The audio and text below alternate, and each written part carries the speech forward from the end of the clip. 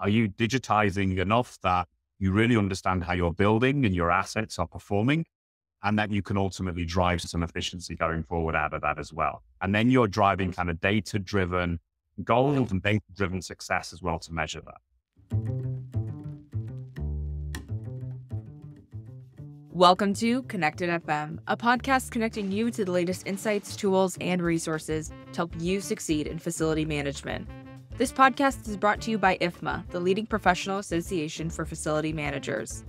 If you are ready to grow your network and advance in your career, go to ifma.org to get started. In part one of this week's show, Laurie Gilmer, President and COO at Facility Engineering Associates, as well as the immediate past chair of the IFMA Global Board, engages in a thought-provoking conversation with Paul Cartwright, Deputy Director of the NHS, and Kas Mohammed, Vice President for Digital Energy in the UK and Ireland at Schneider Electric. Together, they share their insightful journey towards net zero, emphasizing the criticality of involving stakeholders, tracking progress, and embracing cutting-edge technologies. Now, let's get into it. IFMA's new Connected FM blog brings you FM insights, opinions, and best practices all in one place. This year's posts include technology implementation, emerging topics, retaining talent, culture development, digital transformation, and more. Visit blog.ifma.org to start connecting.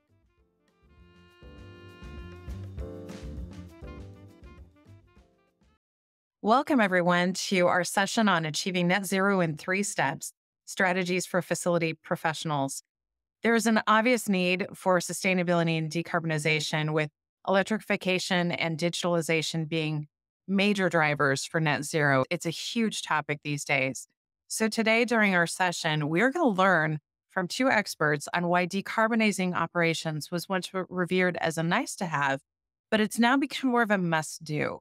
And we'll talk about the main reasons that facility managers need to become one of the main stakeholders in the transformation of how to make this happen in a very practical way. We're going to learn from one hospital, how one hospital in the UK made it, what their experience was in their team, and lessons learned that can be shared with us and things that we can learn for ourselves. I'm Laurie Gilmer. I'm the IFMA Global Chair. I'm also a professional engineer in my private life. And I'm excited to be joined by a couple of experts. So, Paul, we're going to start with you. Hi, thanks, Laurie. My name's Paul Cartwright. I'm the Deputy Director of Estates and Facilities in the NHS, the National Health Service. I work for Moorfields Eye Hospital. We're quite a small little hospital, a small part of such a big thing as the NHS. My role is I have about 30 properties that I manage across a sort of a mixed bag of the estate. We've got some relatively new staff, I've got some pretty old staff, and pretty much every in between. And that is really, I suppose, where through my responsibilities of life cycle management, I have to forward plan. And that is really where I'm looking to align where I'm going with the wider NHS greener agenda, and obviously how that plays out with the statutory obligations and also the desire to get green toward net zero. Thanks so much, Paul. Over to you, Kas. Yeah, so I'm Kas Mohammed. I'm the Vice President for Digital Energy in the UK and Ireland at Schneider Electric. Ultimately, we work with a wide range of customers, primarily in the kind of building space, including, Paul, in healthcare, but also across universities, data centers, real estate, hotels, and stadia, to name a few. And the technology that we work with is primarily around that kind of building space. So we're talking here about BMS and control systems. We're talking about metering and SCADA and the digital kind of aspects that all come with that. Those excellent introductions. We're going to set the stage for just a second. And probably most of you have heard it, but we're going to go ahead and repeat it. 37% of our CO2 emissions are coming from our buildings. That's a significant percentage. And it makes our workplaces and our homes some of the biggest CO2 contributors. So, Kas, why is the retrofit of current buildings a must-have? I think when you consider the challenge that we've got to ultimately reduce these carbon emissions and the agendas that have been set out and a lot of commitments around net zero, we start to consider, okay, we can do some dramatic things with respect to new buildings and having the kind of latest and greatest, but actually a significant amount of the stock that exists today, so around 50% we see, will remain by 2050. So if we consider that actually there's already a level of emissions that are associated with that 50%, then we've really got to have a look at how do we retrofit over that period of time? How do we renovate and improve that building stock ready for that kind of path towards net zero? And it's really important that we understand how that decarbonization journey takes place and how we can do it over a period of time and not something that's just easily done kind of overnight. And you can see there on the slide that ultimately we've got to achieve around 3 times more projects in retrofitting and renovation to meet them net zero commitments and targets over the next sort of 30 years or so. Very good. Thank you very much. So becoming net zero it's definitely a must have, because how can facility professionals justify accelerating the process? That 3x goal that's a big one. Yeah, so I think there's other trends and other kind of benefits to the path that we're talking about here. I mean, ultimately, we can see there's a trend around compliance and what is being looked at in various different geographies. So there are EU directives now where we're lowering the amount of controls or the amount of controls that need to go into a kind of smaller footprint building is coming on board. So we're seeing now the need for controls. We're seeing the need for metering and understanding how a building is performing in a much smaller, medium-sized building, whereas before a lot of that legislation was set around some of the larger building stock. We see here in the UK, in particular around buildings which are tenanted, that there is a requirement around an energy performance certificate. And that energy performance certificate comes out as a rating, and we've just hit the marker where basically if you have a tenanted building, it needs to be a rating of at least an E rating. And over the next 6-7 years, that is going to move up to a B rating. So we can see there that in the next 6-7 years, there is a need for our building owners to ultimately upgrade and update some of their buildings going forward. We're also then the other aspects here where we're talking about price. And I think we've all felt this in particular in Europe, but around the world, where we've seen the shift in energy prices in the last sort of 12 months or so. And, you know, in some cases, times 2, times 3. So actually through a process of retrofitting technology, through a process of improving performance of the building, we can see a real benefit in the actual cost of running that building over the long term. And then other aspects around just our expectations of what we expect out of a building. I think that this has changed and altered, and especially with a generation that are coming in now, and they're demanding a much healthier space, a much more engaging and connectable space as well to ultimately work and live in. And we're going to see, I think, more of a shift around this with respect to people and where they ultimately get employed and how they kind of move forward in their careers. And then just finally, I think this inefficiency topic. So if we really crack the code and make buildings smarter and more efficient and more connected, then ultimately there should be a better working life for the people that manage them buildings, the people that ultimately look after them and maintain them, just because out of the back of it, we'll see operational performance. Absolutely. Thank you so much, Kas. Paul, can you tell us a little bit more about Moreland's Eye Hospital, and what were the main reasons that your facility started this journey toward net zero? I think I'd like to start with saying we should all be doing it. But if that was the only answer, it would be a relatively simple one. But as Kas alluded to, there is some legislation, and the NHS is no different. But, you know, each trust has a contract with the centre to perform. And one of those current targets is on the greener agenda. And the NHS has made quite a bold statement in its ambitious net zero targets. And as a provider within the NHS, we've got to work with them to get to those targets. Now, the NHS and the wider healthcare industry covers medicine production. It's got, you know, masses of patient and staff transportation. I mean, just ourselves alone, we're managing somewhere in the region of 1,000 patient journeys a day. So that's one area that we should be looking at. But go back to where my sort of passions lie. Our carbon footprint is nearer to 20% because we've got obviously got a lot of it going elsewhere.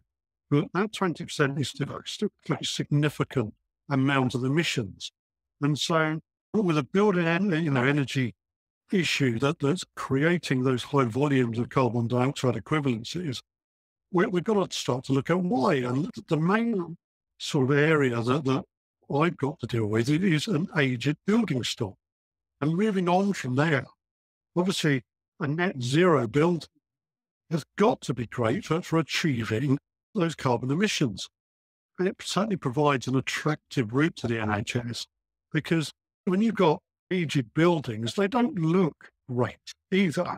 They can look very nice internally, but it's also aiding the care and, I'm not a medic in any way, shape or form, but it's aiding that care if the facilities look great and we can paint them, but it's behind the scenes where the energy costs need looking at. Kas mentioned workers as well, and we've got workers who want to be in sustainable buildings, but I would also expand that to say that we've also got people who want to work on the sustainable buildings.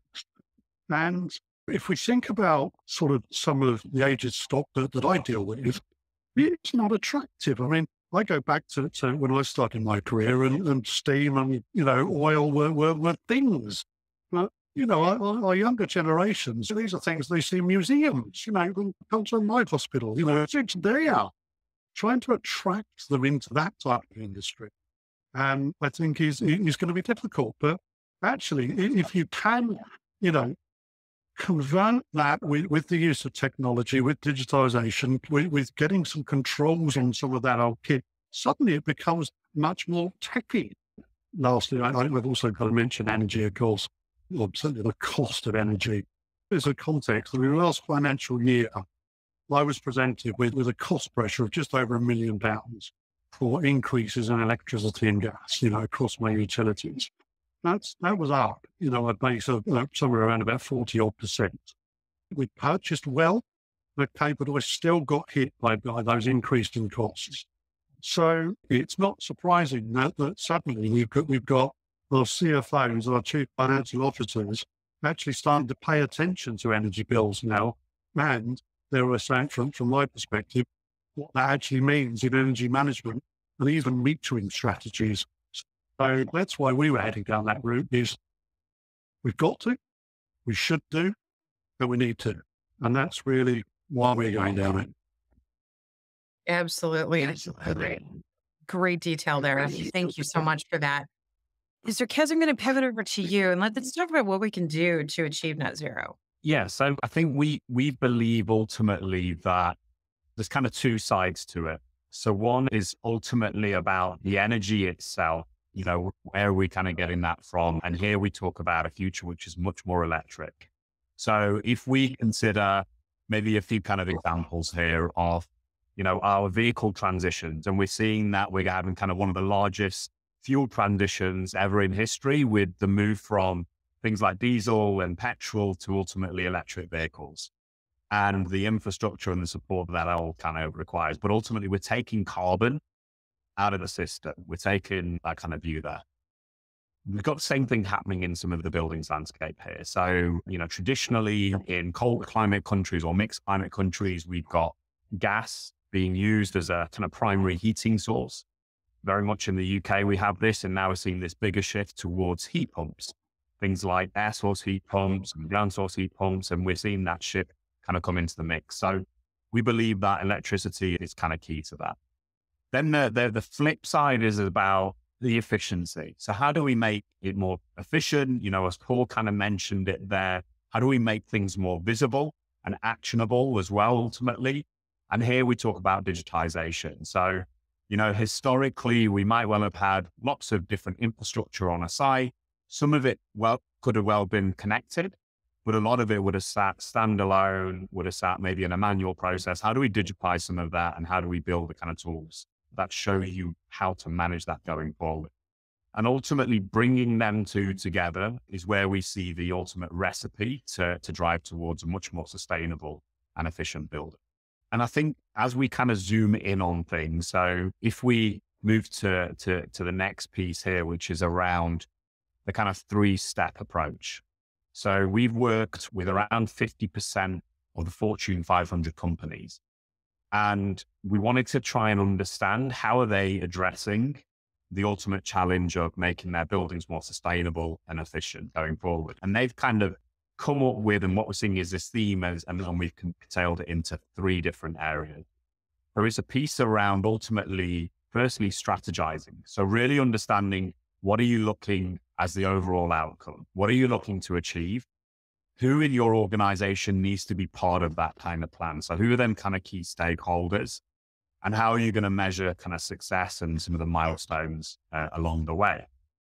Then it kind of goes on to, okay, well, what's your baseline? How are you performing today, really? You know, are you digitizing enough that you really understand how your building and your assets are performing, and that you can ultimately drive some efficiency going forward out of that as well? And then you're driving kind of data-driven goals and data-driven success as well to measure that. And then finally is that last piece, to decarbonize what you have. So you're left with then, okay, inefficient areas where you can work on, how do I make that more efficient? Is it just optimization of what I've got already? Or is it something where I need to ultimately shift and change some of the technology or the assets that I've got on site?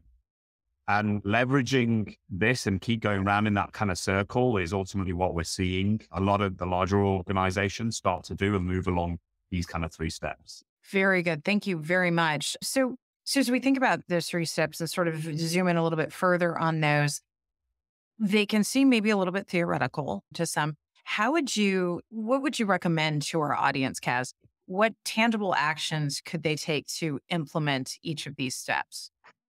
Yeah, so I think if we start with the strategy piece, so tracking and probably having an idea of where you want to get to might be easier for some, might be more difficult for others. But, you know, as Paul's mentioned there, actually at a government level, at a UK organization level, there is an ambition to get to a certain level. So straight away, you've got kind of a target there, maybe in sight. Then it kind of comes down to, okay, who do I need to bring on board to determine how we're going to get there and what some of the milestones are in our organization? And I think this is where, again, it is shifting a little bit with respect to some of the stakeholders we would have once engaged with. This would have been probably sat as part of the energy manager, maybe the director of estate. Well, you're now talking at a CFO level, the engagement there. You're talking other roles within the business, some of the P&L owners and what have you in a business that would be kind of part of this, because they believe this will kind of link them to the business value that they can generate going down the line.